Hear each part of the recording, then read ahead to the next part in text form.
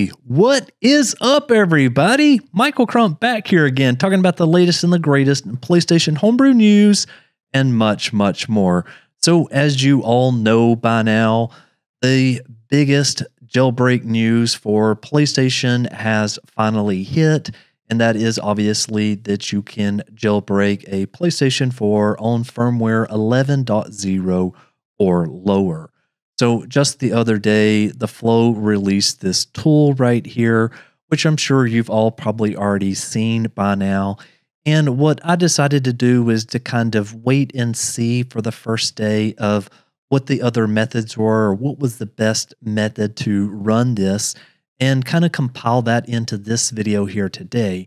So if you want to be able to run this on Windows, then I am going to show you how to do that step by step by step. So there is a few things that you are going to need to get started. One of them is that I created this mega.nz link, which contains the compiled files. So this is going to prevent you from having to need Linux whatsoever. So all of these will be in the description. So you just go to the URL and then just press download. The next thing that you're going to want to do is you're going to want to download and install Git. So obviously I'm on Windows, so you press download for Windows and then go ahead and download it and then install it as well. Now, the other thing that you are going to need is going to be Python. So Python 3.12.3 is the very latest. So you'll want to download Python and install it on your machine. Okay, and to get started, go to this URL, and we're going to take this very first sample here, and we're going to press copy. And then back in your command prompt, just navigate to a folder where you're going to want to keep this at. I just chose my PlayStation 4 and then just a playground folder, because this is just kind of playing around until we get something that is more meaningful, meaning that things like Gold Hen would be launching as well. Okay, so at this point, again, if you had Git installed, you should see a screen just like this. Next, we're going to install the requirements. So we're just going to go ahead and press copy there. Okay, so back over in our command prompt, we're going to go ahead and navigate into that directory. And so it's just going to be cd and then PPPWN.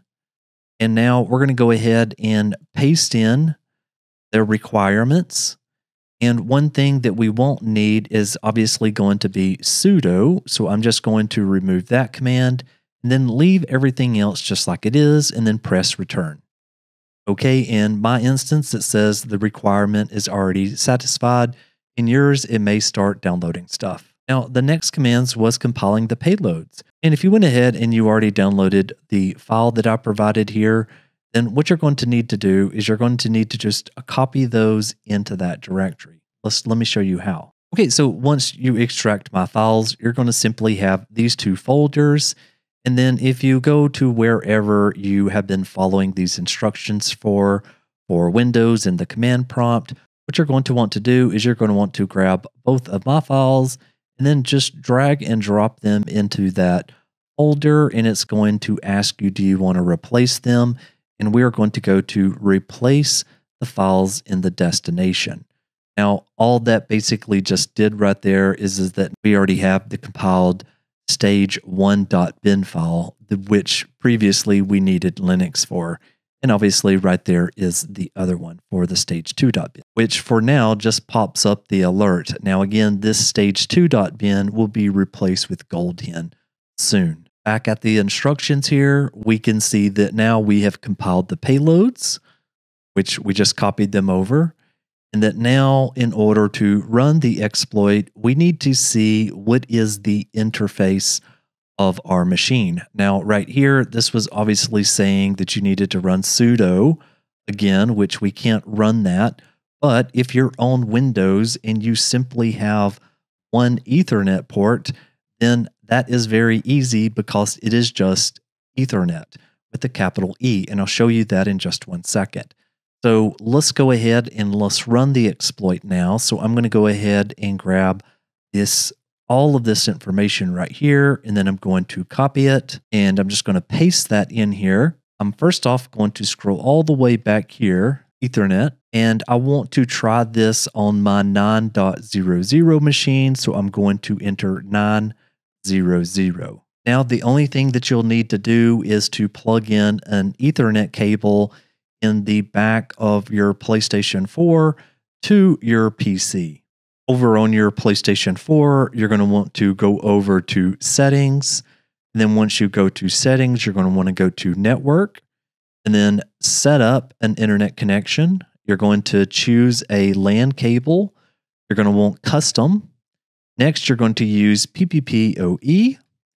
And then for the user ID and for the password, I just used the letter G for some reason. And then press Next. And then you're going to select Automatic for the DNS settings, and then Automatic for the MTU settings. And then for proxy server, do not use. And then you can go ahead and press the test internet connection. Now, one thing to tell you is that if you already have your set just like this, there is no need to keep going back through the setup the internet connection wizard here. You can just simply skip right back over to the test internet connection and it will absolutely trigger the same thing. Okay, and now the last thing to do is just go ahead and run it. And you can see there's already a status that's happening. Okay. Now, as far as keeping this updated, it's super simple if you followed this guide and installed Git.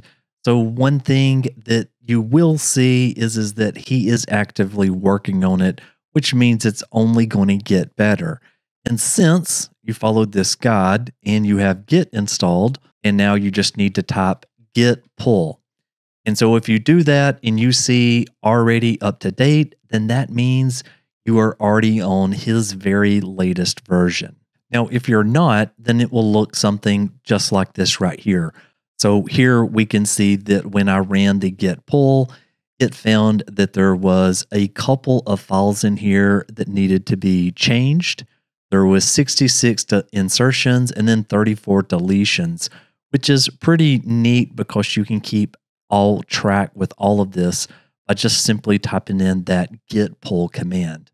And then I did want to wrap up with a couple of these questions here. Is it worth trying this now? I would say only if you want to see that pop-up message.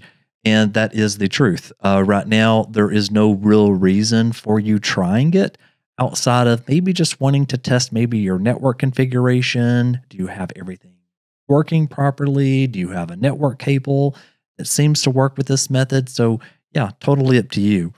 What firmware is that going to be on? Again, PlayStation 4 11.0 and under. What if I'm on PS4 9.03? Should I update to 11? The answer is always going to be no with these sort of questions. Never, ever, ever update. Staying at the lowest firmware possible is always the best idea. If we find that 11.0 is a lot more stable, well, then eventually we'll recommend people to use that or to upgrade to that. But right now, stay as low as possible.